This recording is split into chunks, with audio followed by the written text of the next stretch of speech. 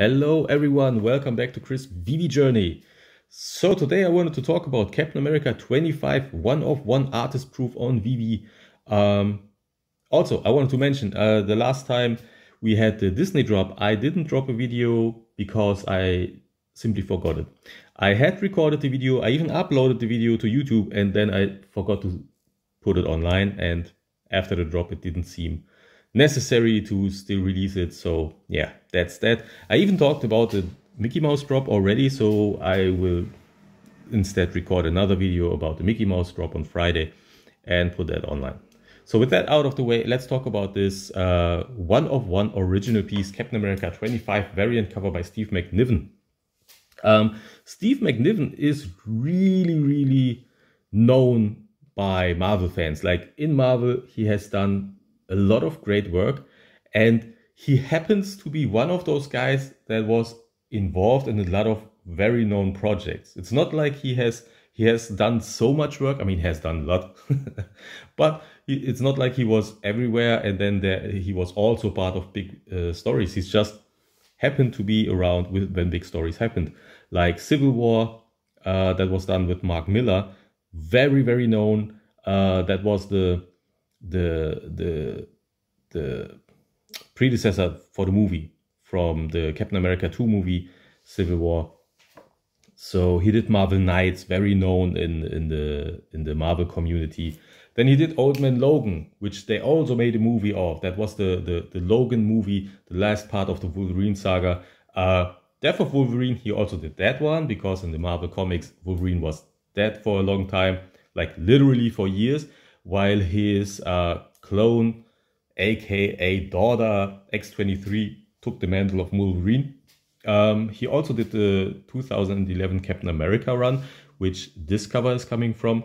And then he was on Uncanny Avengers, Return of Wolverine, of course. He killed Wolverine, then he worked on the Return, that was pretty recently. Yeah, maybe it was 2018 or 19 even. Like, yeah, that feels recently to me, but it's not that recently. He did 2 issues on Secret Empire, which is also very known. He did some ISM stuff, AVX, like Avengers vs. X-Men. But he was just part of it. That's not something he worked completely on, like on Civil War, where he did everything. So he is very known. I think, given the works he was a part of, I feel sometimes his original art is not that expensive. For whatever reason. Maybe he's still too young. He's a Canadian guy discovered by Joe Quesada, or not discovered by Joe Quesada, but Quesada said he was one of these young guys that would become one of the best pencilers around, and I think he's right. Even that piece is very well done. So the interesting part here is, again, I don't know why, but Veve has again chosen to use a physical piece, which is out there. That was done physical with a pencil on paper, and turn it into an NFT, which is an interesting choice, because there's a whole lot of artists right now working digital that are still using, yeah, some weird ways to sell their physical pieces, to sell their digital pieces. And Veve is like a really great way to sell those pieces. Instead, they take scans and sell them as NFTs. I don't know. I would so much prefer like the Sarah Pichelli piece, which was an NFT of an originally 100% digital sketch, not sketch, cover. So that was preferable. Like when we look at the last pieces, we have 6 releases now. So the first one, Sarah Pichelli, Miles Morales, that was all digital. Then the artist proof from Black Panther 25 by I forgot the artist name. Who was it? Brian Stelfreeze. Yes, Brian Stelfreeze.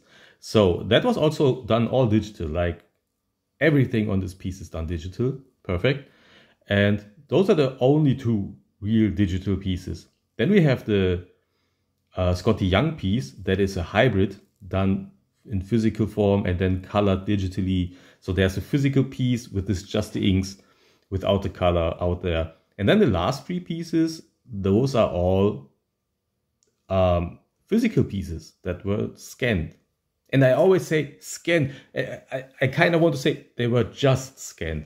Like, I don't know. It's interesting. I don't think it has it does devalue the piece. I just think it's a weird choice to use. Like, if you take the Steve McNiven piece that you can now bid on, like you have 3 days left to bid on this piece. The original piece was sold in 2016 for, I guess, $3,800. Like, this is it. This is the original piece. You can see here, like, it's a beautiful piece, right? It's fantastic piece. It looks great. He's so great in applying values with a pencil. Like, from the artistry, it's a great piece. For me personally, it's not quite my taste. I don't know, too much patriotism for my taste, but I'm a German. Like, maybe that's a different thing. Also, not the biggest Captain America fan. Just like that, I would have expected a Wolverine piece, because I think McNiven to me is so intertwined with Wolverine, also with Captain America, but Wolverine a bit more in my opinion. So I would have expected a Wolverine piece. Still great, but this piece was sold 2016 for $3,800, and that means if you buy the NFT, you have the same problem that I have with all the other NFTs. Like, there is a physical piece out there and somebody else owns it. So you have the one-of-one artist proof, but you don't own the original because there's someone else who has the real original. And that's the thing why I would so much prefer digital artists, because then there is no one else that has a physical piece in hand, which is the original. No, there is an original NFT that you can say, okay, this is really it. This is it. This is the original one. That's why I would much rather prefer those, interestingly enough. So yeah, personally, this is the first one I won't bid on, which is also a part of the fact that I don't have much gems left, and I don't want to sell all the other stuff. And like I said, it just isn't my, it's just not my favorite piece. I like all the other pieces more. I have the utmost respect for Steve McNiven. I think he's an extraordinary artist, and I also think this is a pretty good piece. Not as iconic as some of his other pieces, of course, but yeah, still a great piece.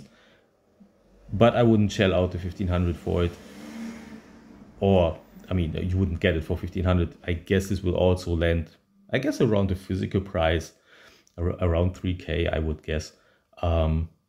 Maybe it's the first one that is even under 3K, but I don't know. I mean, it's Captain America, so it's, I guess there will be a lot of fans. So I get 3K is not the worst bet here. But I have no idea. So yeah, I guess that's all I have to say about this piece. Let me know, what do you think about this cover? Like, as you saw me talking about it, I have a hard time to describe the cover and how to rank it personally. Like, how good is the cover? I like the craftsmanship. I don't like the patriotism. I think it's he's great in portraying Captain America also, but it has no background. I have no idea. It just doesn't hit me. Like, it's something missing for me.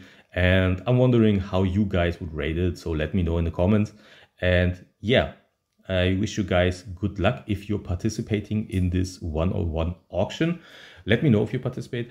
And yeah, see you guys soon, I guess on Friday, for the Mickey Mouse drop when we have more info. Till then, see you. Bye-bye.